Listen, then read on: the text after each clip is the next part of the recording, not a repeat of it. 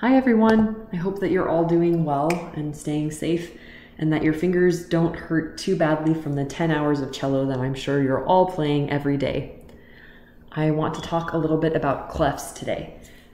They're really important to us as cellists. We don't always really like them, especially if we're not super fluent, but they actually exist to make our lives easier, believe it or not. As you probably know, there are 3 clefs that you really need to worry about as a cellist. The first is bass clef. You should be very familiar with this if you are any of my students because we've been working on bass clef since the beginning. Bass clef is what we call an F clef. And all these letters here, C clef, F clef, G clef, just tell us what note the clef is showing us. So for bass clef, we have these 2 dots here and the line in between them is F. That's why we call it an F clef. For treble clef, it's a G clef. We have this G right here. It's circling this line right here. And this line is a G in treble clef. We use treble for the higher and highest notes that we play on a cello. We also have to read tenor clef. Tenor clef looks like this, and this is not a tenor clef, and we'll talk about why in a second. But tenor clef is a C clef, and do you see how it's shaped like a bow? This middle line right here, or wherever this little arrow is pointing to, will be C in a C clef. This is not tenor clef, however. This one right here that we've been looking at is actually an alto clef. They look very similar, they're the same shape, they're just at a different spot on the staff. So C in alto clef is this middle line right here, whereas in tenor, C is the second highest line right here. The little arrows pointing to it. So if you're not sure if it's cello music or viola music, if the clef is in the middle of the staff and looks nice, like symmetrical and right in the middle there, it's probably viola music and not cello music. So of these 3 clefs, we have bass, tenor, and treble. I've written out 4 notes in all 3 of these clefs so you can see how they interact with and look on the staff. In bass clef, this note right here, it's a high G. It will be your 4th finger on your A string if you are in 4th position. It has 3 ledger lines, and so it's actually starting to get to the point where it's kind of hard to read. If you went too many notes higher and stayed up here for very long, it would actually get very cumbersome to try and count the ledger lines that you have to play on. This low note here is your 4th finger on your A string. If you are in 1st position, it's a D. You should all probably know this already.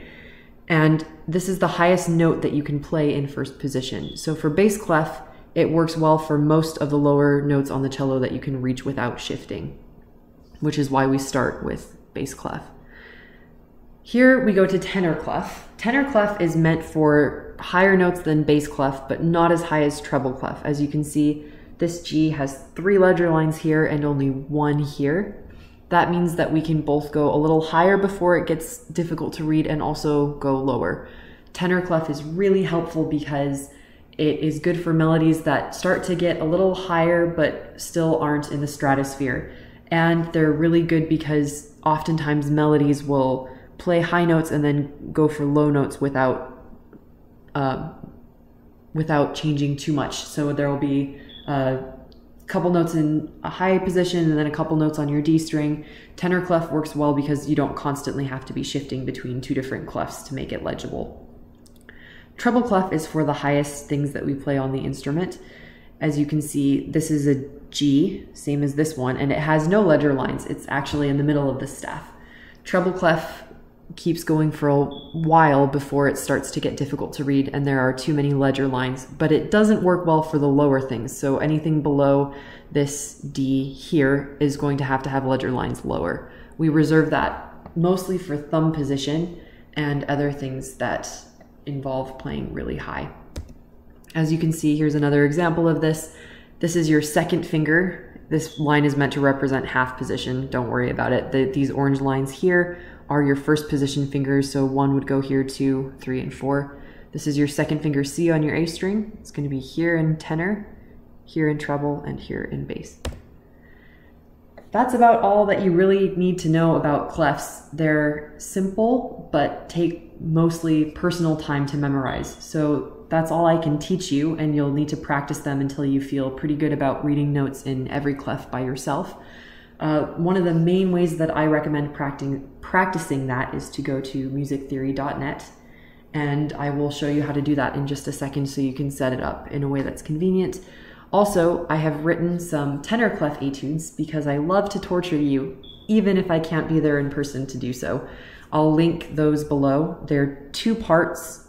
The lower part is meant to be just to make the top part that you guys have to learn sound prettier, and I will also link audio of me playing those lower parts so that you can play along and have it be a little bit more interesting than just wood shedding through some tenor clef. So here I have, we're gonna go to musictheory.net. I was playing with that before and I forgot to go back to the homepage. So we have musictheory.net. When you get to the homepage, it will look like this. We're going to go to exercises. We're going to go to note identification. And then here it's going to give you a grand staff. This is for a piano. See how it's got the treble and bass clef? That's not super important for us. So if you go up here to the settings, there's a clefs option, and you can click which clefs you would like to practice reading. You could do all 3 at the same time if you'd like, but I really recommend just doing 1 at a time. If you're new to learning new clefs, I would maybe start with tenor. And once I've done that, it's going to give you the range button. We actually don't use this entire range of tenor. Mostly you need to start with, this is G right here, and this is G the octave above. I would recommend starting by learning these notes. That's 8. It's really doable. And if you get stuck, you can always remember that C is this line right here. If you're going to practice your treble clef, I would recommend beginning with this D right here, which is that same low D that we talked about on that other slide. It's your 4th finger on your A string in 1st position, and this is the D the octave, that's a B. This is D the octave above that. So I would recommend starting with those and then expanding the range outward when you feel really comfortable with that. After that, you can just practice. It'll give you a note. You can click what you think it is. It will give you a score and a percentage up here. If you want, you can reset your score. You also can have it give you a timer so you can improve on getting faster at that. And it will give you a progress report as well if you're interested. So this is the main way that I recommend to practice your clefs. Good luck and happy practicing.